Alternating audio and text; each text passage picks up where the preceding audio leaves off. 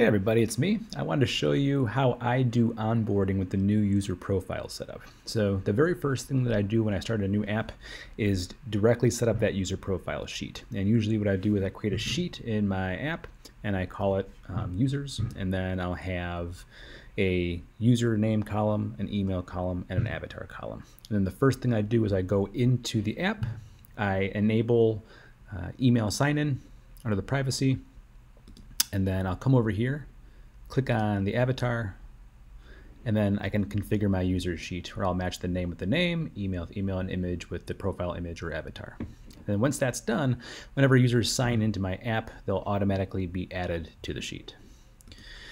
All right, so then in order to set up user profiles, what I typically do is I'll enable editing for that user sheet and allow users to edit.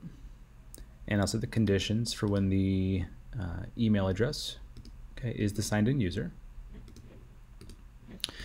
And then after that, I'll create some onboarding experience here. Now, no one's signed into this app yet, so I'll need to do that on the left-hand side.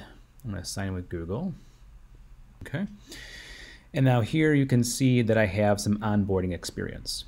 This tab will serve as like the user homepage or the user profile page or the user dashboard page. But before they see all of their dashboard features, I want to present them with some onboarding where they're going to get some more information.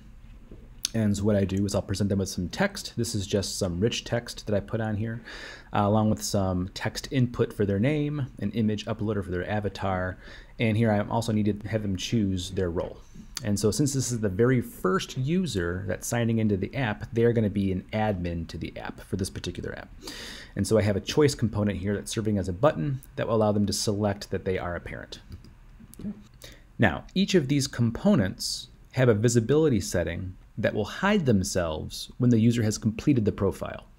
And so I need to be able to have a column in the data editor that will recognize when the user has completed a profile. Let me show you how I do that. So in my data column here, I have an if then, and I usually call it has profile. So I create a new if then, and then what I do is I select all of the fields that I want my users to fill out. And I'll mark those as being false if they are empty. So I want them to have a name, I want them to have an avatar, I want them to have a role, and if each of those columns are empty, then it's going to result in false. Okay? Otherwise, it'll result in true, that yes, they have a profile, it's true, or no, they don't have a profile, false. So right now you can see that this user is false because these items have not been selected yet. And so then in the visibility settings here, each of these components have a feature set where has profile is false. So it'll only show in that case. Now, since this is the initial user, and I want to only show these items when the initial user signs into the app, I have it also set for user count equaling 1. And I created a roll-up column. And so right now, users equals 1. There's only one person signed in at the moment. And so they are seeing these components. Okay. So once an additional user signs into the app, this information will disappear. All right, so let's get started. So once I start filling in this information here, you'll be able to see that this if then will change to true. And I already see that my sheet is being filled in here, and the role will be parent. All right, so now that these things have been completed in the app, you see that has profile now becomes true. So now I have a different set of components that are available, and these have different visibility settings. So now I have a message that's saying, nice, let's add a child to your account. So that message here is showing when has profile is equal to true, and when user count still equals 1. Okay. And so now I have a button that shows that I can add a new helper. Again, has profile is true, and that will be where the role is parent, because I don't want children adding new helpers. I only want parents adding new helpers. All right, so I'm going to go ahead and click on the new helper. And again, I have some visibility conditions set to this form. Okay. So I have some rich text with let's add a child to your account. Okay. Again, that's where user account only equals 1 and the role is not a child. Okay. And same thing with this text here. All right. And so here I'm going to add role as child. Okay. And again, some visibility conditions. So where, let's see, that's this rich text here. And this is where user count is equal to 1 and role is child. So I selected child from that button here.